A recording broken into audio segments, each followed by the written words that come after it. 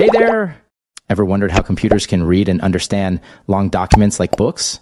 In this video, we will show you how they do it using something called a large language model, LLM. We will break down the process step by step from loading a PDF to asking questions based on what's inside. Get ready to see how technology can make learning and finding information easier than ever before. First, import necessary libraries and modules for the code to function. It includes Torch for machine learning tasks, as well as various modules from the Langchain package for document loading, text splitting, embeddings, vector stores, large language models, memory management, and conversational retrieval chains. Next, device selection. We will verify if a CUDA-enabled GPU is accessible.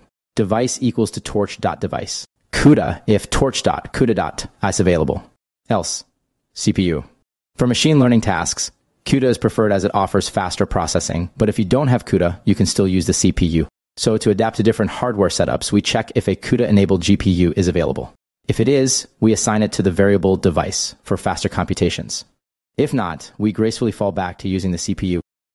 Next, document loading. Create a PDF document loader with a specified file path. Loader equals to PyPDF loader. File path equals to PDF path. Then the load method is called to load the content of the PDF document. Data equals to loader.load. Next, text splitting. Initialize a text splitter object with parameters defining the chunk size and overlap. Text splitter equals to recursive character text splitter. Chunk size equals to 10,000. Chunk overlap equals to 200.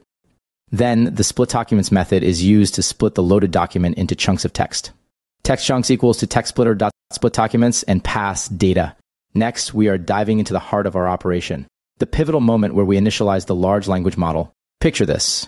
With just a few lines of code, we are summoning the power of language comprehension.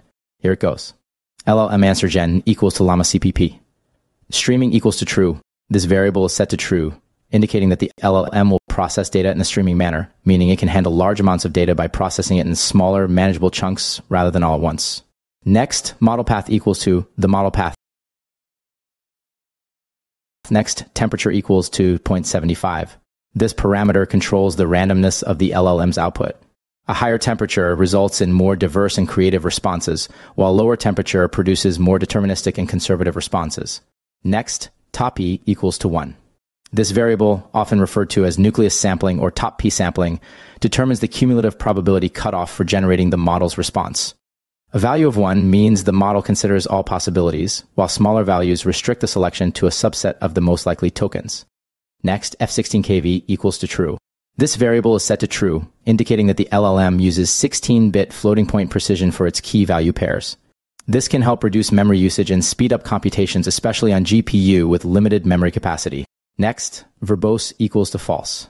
When set to false, this variable suppresses additional output or diagnostic information during the LLM's operation, keeping the process clean and concise. And finally, NCTX equals to 4096. This variable determines the maximum length of the input context and tokens that the LLM can consider when generating responses. In this case, it's set to 4096, allowing the model to consider a substantial amount of context for generating responses. That's it. This block is where the magic begins. We are essentially initializing LLM as a digital brain to understand and respond to questions based on the input data. It's like flipping a switch and bringing a sophisticated language processing system to life, all set to unravel the mysteries hidden within our documents. Next, embeddings initialization.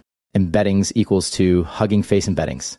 Model name equals to the model name, and model quargs equals to a dictionary with the key device mapped to the device we initialize at the beginning. Next, vector store initialization. Vector store equals to chroma.fromDocuments.